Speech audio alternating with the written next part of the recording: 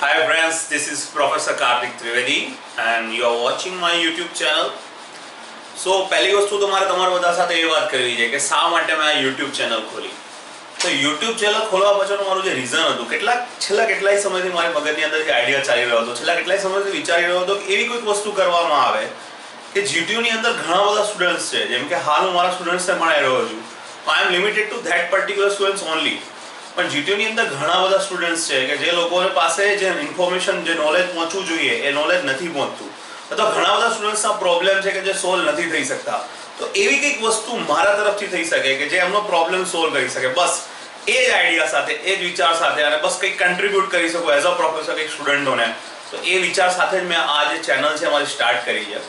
તો આ ચેનલમાં ખાસ તો પહેલી વસ્તુ તો એ હશે કે જે હું ખુદ પોતે સબ્જેક્ટ ભણાવી રહ્યો છું, રેફ્રિજરેશન એર કન્ડિશનિંગ છે અથવા હીટ ટ્રાન્સફર જે સબ્જેક્ટ છે. તો પહેલાં તો જે સબ્જેક્ટ હું ભણાવી રહ્યો છું એ સબ્જેક્ટના જ વિડીયો લેક્ચર બનાવી અને હું અપલોડ કરવાનો ટ્રાય કરીશ.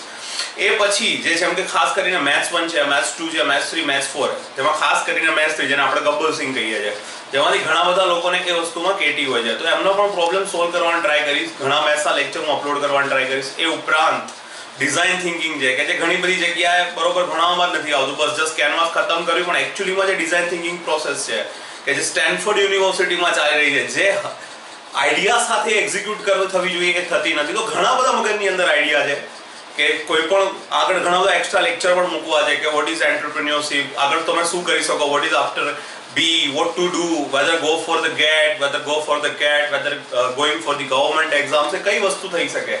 તો બસ મારો એક ટ્રાય છે કે તમારા તરફ જે પણ મારા તરફથી બની શકે એ વસ્તુ મેક્સિમમ GTUના જેટલા પણ સ્ટુડન્ટો છે એ લોકો સુધી પહોંચે. બસ એ જ આઈડિયાને એક્ઝિક્યુટ કરવા માટે આ YouTube ચેનલ ખોલેલી છે. અને બીજી વસ્તુ તો ખાસ કે તમારા તરફથી તમને જે કોઈ પ્રોબ્લેમ્સ હોય, જેમ કે મેથ્સમાં કોઈ ડિફિકલ્ટી છે અથવા કોઈ બી એવા ટોપિક કે જે તમારા લાઈફને લગતા છે, કોઈ બી પ્રોબ્લેમ્સ છે તમારા, તો એ મને કોમેન્ટ કરજો તમે. એના ઉપર હું મારો વિડીયો લેક્ચર બનાવવાનો ટ્રાય કરીશ.